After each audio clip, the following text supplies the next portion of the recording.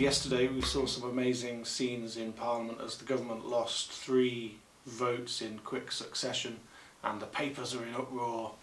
It's chaos. It's certainly unprecedented, and as an anarchist I find it amusing when people start explaining that the system we have is chaotic, because anarchism isn't actually. Yeah, it's just fantastic. And obviously I'm obsessed with British politics, so I find it all very, very entertaining, actually. Entertaining as well as a little bit, you know, it is exciting because it is so unusual, but it's also incredibly entertaining as an anarchist to watch this shambolic performance. First of all, one thing to note is actually it's not chaos at all. It's the constitution working as it should work. We have what we call in this country the sovereignty of Parliament, and one thing that MPs don't like is when a government just rides roughshod over them, and there are some particularly principled MPs on the Conservative side, people like Peter Bone, who hate to see Parliament treated in a disdainful way. They're often compared, actually, those people, to people on the left as well, like Tony Benn was always principled on the same matter.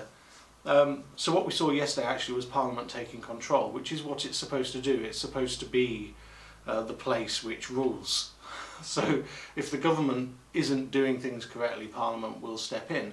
And what you had was a situation where Parliament informed the government that it should release details of its legal advice on Brexit, and it failed to do so. So consequently, what happened was Parliament forced the issue.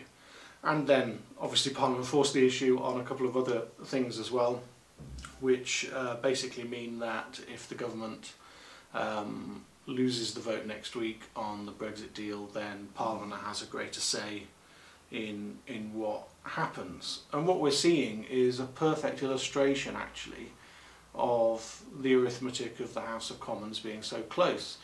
Because the government doesn't have a majority, it is in the nature of things that you will get amendments and votes that are incredibly close and could swing and end up with the government being defeated. That's how business is going to get done.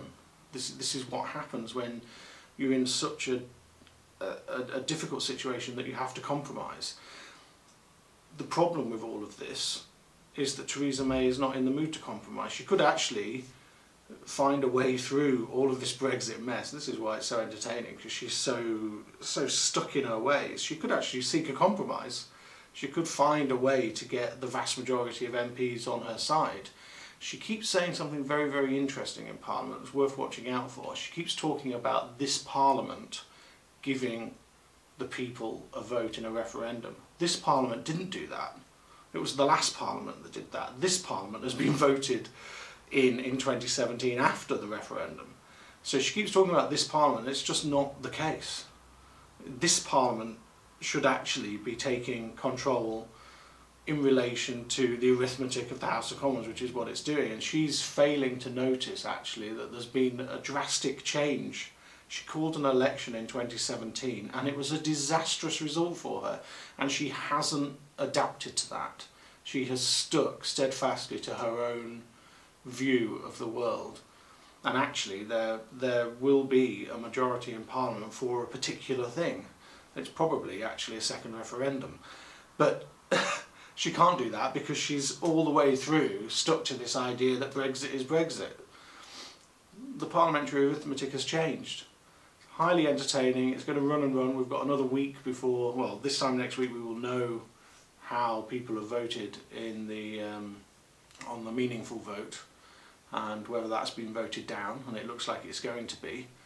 But yeah, in the meantime, just enjoy the chaos. It's so entertaining, but it actually isn't chaos. It's people just getting on with their jobs, really.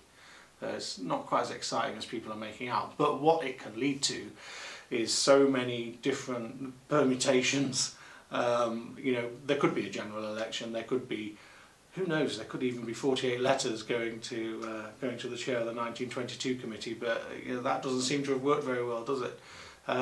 So again, you've got the situation where, you know, a leadership challenge is on the table but not necessarily on the cards, and whether she would, you know, win a vote of no confidence, who knows? But it is uncharted territory, as I've been talking about for weeks now.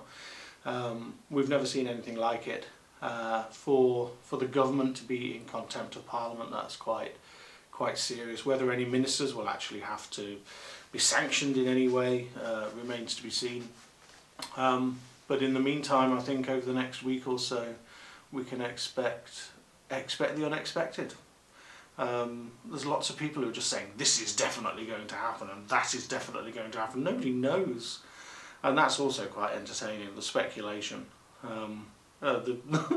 To be a presenter on the 24-hour news channel is just endless speculation, and then occasionally reality kicks in. This is the wonderful thing. You've got all of this theory about how the British Constitution works. Well, the practice is always slightly different from the theory.